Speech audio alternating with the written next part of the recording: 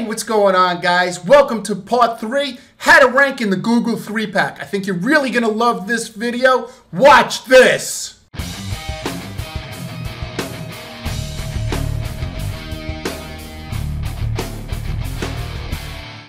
This is the Google 3-pack right in front. But here's a thought I have about the Google 3-pack, and I'd like to get your input on this.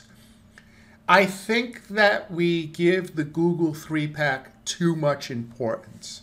And let me tell you what I mean by that. I don't mean importance for our business. For our business, it's very, very important. But I'm just thinking about like the ways to get into the Google 3-pack. I think that it could be, I think it could be mind-numbing at times, right? There's so many videos and everybody has different methods, and I mean, it could really drive you crazy. I know it does for me, right? So here's what I want you to think about from now on. At least consider it. Let's think of the Google 3-pack as a treasure chest. That's all it is, right? Forget that it's a Google 3-pack. It's just a treasure chest. And our keywords are just little pieces of gold that we put inside the treasure chest. And every keyword that we put inside the treasure chest is just another way for us to get more leads and grow our business. So naturally, the more gold pieces and diamonds that we put in the treasure chest, the more our business is going to grow. I think if we remove the value out of the Google 3-pack, I think it may be easier for your mind to connect. Okay, so look, all I have to do is just think about these keywords, relate them to gold pieces, and get them inside the treasure chest, right? That's all we have to do. So let's start thinking about things like that. I started doing that with money also, is that I realized that I was giving money too much importance. And listen, money comes and money goes, but it's always going to come. So I don't think about it that much, right? I've given it another value. When I give it another value, it's a lot easier to make decisions. And I think if you could just give the Google 3-pack another value, that it'll be easier for you to make decisions, and it may be easier for you to understand the concept of getting more keywords in the Google 3-pack that relate to your business. Because the more gold you get into the treasure chest, the more your business is going to grow. All right, guys, so let's get right to it. If you scroll down in the description below, you'll see a link that says, you'll see a section that says, Steal My Brain. And basically what it is, it's a screenshot link to my CRM. This is all the instructions that I give my team when they're creating a website. And I'm giving this to you at no charge. I wish somebody had given this to me when I first started. So I'm giving this to you at no charge. I'm also using, I'm also creating a link in the description below under Steal My Brain that has my website, Florida's Best Plumbing, which is just an example website. It's not a real website, but it has most of the rules that I have in my CRM. So I'm just basically going to breeze through some of the important parts here in the CRM. So when you download this link, it makes sense to you. Anything that you don't understand, so for example, if you don't understand H1 GMB categories, what does that mean? Geo in the phrase. Just go to the website and here's the H1, right? Plumber, fast and efficient. There's the phrase. Here's the geo right here, right? Here's the GMB category, the phrase, and here's the geo. You could also do something like, plumber, $199, most clogs, taken care of for $199 or something, or if you're a lawyer, most cases, free initial meeting, right?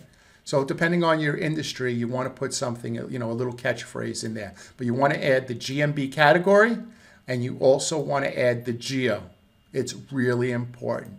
You want to add that also in the meta title, right? You want to add the GMB category. You want to add the Geo Orlando, right? Okay, perfect, guys, perfect. Okay, so everything on the home page is about the first GMB category, which is plumber, and then the first link is the second GMB category. So the second GMB category in this case is heating contractor. Then if you mouse over, it has all the other GMB categories. You could do that, you know, when you get a free moment. The link is underneath Steal My Brain in the description below. Okay. So the H2, the H3, you know, so on and so forth. You know, it's a good idea. Like I said, I'm just breezing through this. I don't want this to be a 2-hour video. So this is something that you're just going to have to sit with for a couple of hours, go through this list, and just also have another window open for the example website, and everything's going to make sense to you. But just a couple of things that I want to just go over. If you can, you also want to create a YouTube video based on your GMB category. So if your GMB category is, you know, plumber, create a video on plumber, and create a YouTube video and embed that video on the website, preferably on your homepage. In the footer, you want to create Find Us on Social, and that's just a page that a link that when you click the link, it'll go to all your social media. Let me show you what I mean. If I scroll down all the way, right, Find Us on Social, and that'll go to a page that has your Facebook, your Twitter, your Instagram, your LinkedIn, your YouTube channel. Your areas you serve are all the different areas around. So for example, this is Orlando, so it's, you know, Winter Park and all the places that are around Orlando. And Find Us across the web are all your citations. So for example, Yelp is the citations, YP Yellow, Manta, Merchant Circle, the Yellow Book, the Brown Book, you know, all those directories, those are all citations. You want to make sure that you purchase the citations through somebody reputable. Go over to Web20 Ranker, right? That's a good one. You could go on Fiverr. There's a girl, her name is Virtual Girl 2010, Virtual Girl 2010, over on Fiverr. You could purchase citations there. You could do them yourself. You know, wherever. I get mine from Bright Local. I have an account with Bright Local, and I like getting my citations through Bright Local, Web20 Rank. I use them all. They're all good. But what I do is I create a page on my website, and I list all my citations. It does a couple of things. First thing it does is it helps get your citations indexed faster, right? The second thing it does is it shows relevancy, because those citations, for example, like Yelp, are pointing to your website, and now you're pointing to your Yelp page on your website, on the Yelp website, right? If that makes sense. So it's yelp.com/Mindsaw. You have that link on your Find Us across the web. So you click that link, and it goes to the specific yelp.com/Mindsaw site. Page on Yelp. All right, and not only Yelp, you know, all the other citations, So that's just something that I wanted to go. Now, guys, when you create a map, if it's a single, if you only have one location, put it in the footer. If you have multiple locations, create a locations page or on the About Us, right? And on that page, that's where you have your different locations. Do not embed a map in the footer if you have multiple locations. The best thing to do is to have a locations page. So you have your Orlando location, you have your Winter Park location, you have your Redtown location, whatever locations you have, and you have a specific page for that location. All right. So here are some homepage notes. For example, these could be H1 tags. For example, divorce lawyer, $199, most cases settled in 7 days. Electrician rated 5 stars on Google. Dog groomer, just 2 hours, etc. These are examples of H2 tags. These are examples of H3 tags, right? Voted top rated.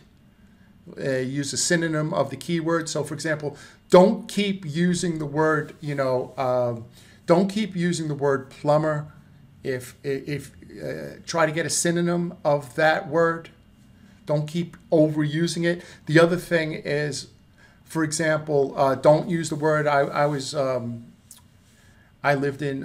born in Brooklyn, so that's also known as Kings County. So don't keep saying the word Brooklyn. Use the word Kings County several times, right? Don't overdo it. Use the plural of the word, like for example, plumber, plumbers, right? Check your density. There's a program that we use called Page Optimizer Pro. It's pageoptimizer.pro. And what that does is it lets you know if you're using the keyword too many times or not enough times. We also use a WordPress plugin. We happen to use a WordPress plugin called Rank Math, and that checks your on-page optimization as well. There's another one called Yoast, whichever best for you. But you cannot just create pages just by eye. You need these programs to check your keyword density. You want to make sure that you add schema code. It could be found at Web20 Ranker, and this is where you test the schema to make sure that the schema is working properly. All right. These are the notes for your GMB category pages. Everything's here, guys.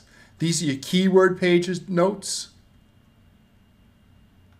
Now, one of the things that I want you to know is that when you create a page, like for example, clogged drain, right? And you have, I don't know, 1,000 words about that keyword. What you could do is you could also write blog articles about clogged drain and link to your clogged drain page. That'll help booster up that page. Almost put that page on steroids, right? So you have your clogged drain page that has 1,000 words, and then what to do if you have a clogged drain, or what to do if there's hair in your drain, or what to do if there's sediment or minerals in your drain, and they all link to your clogged drain page. All right. Okay, let's go to the top here. These are just some notes that I have. For example, the launch date or when we started, the priority, the project value, if it's a template or custom job. I always put the notes in when we get a new client. I spoke to Joe Smith on such and such a day. These are the things that are important to him. These are the keywords. These are the colors they like, right? Here's why he got into the business. I do a full investigation. All right. So these are the suburb pages. Now, how do I go into this? Okay, so there are incorporated and unincorporated and unincorporated cities in your town. So if you go to, for example, Tampa, and you type in unincorporated cities in Tampa, Google will give you a list of all the cities that are unincorporated. And you want to create suburb pages for unincorporated towns in your city because they're easier to rank in. And you don't necessarily need a GMB for that town. Let me do this for you for a second. I'll show you what I mean. Let me show you what I mean. So if you go to Google and you type in Tampa,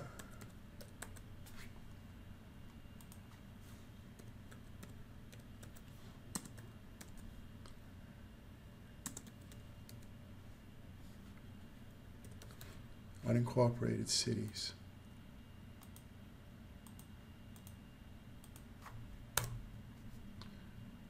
Okay, so this will give you all the unincorporated cities. See, Keystone, right? Lutz, Mango. These are all the unincorporated cities. Your town has unincorporated cities in them. So if I'm trying to rank a plumber in Tampa, I'm going to make all these pages. You know I wasn't going to say this, right? Because I don't know, Lake Maga, whatever, right? Keystone. I'm going to create all these pages because they're unincorporated cities. You don't need a GMB for unincorporated cities.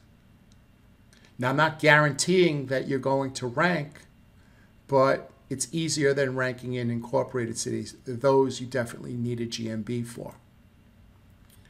All right. I've made videos on this. I don't want to go too deep into it. If you just understand the concept, right? So I embed a map. I create a map with driving directions from a place in an incorporated city, for example, a library or a popular statue or a popular recreation place, with a map with directions going back to my location, right? I also create on that page a link back to the home page. Now, what we also do is we create Geo Pages, for example, things to do. So for example, if you go to Google and you type in Tampa things to do,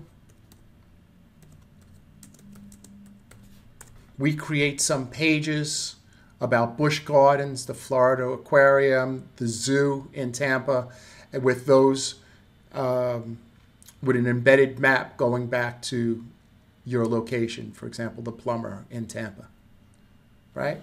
I hope that makes sense to you guys. So we're just showing Google relevancy that we service the area. We serve the area. All right, and I mean everything's here, right? Everything's here. So, like I said, this is everything that we do. I really wish that somebody would have done this for me. I'm doing this for you.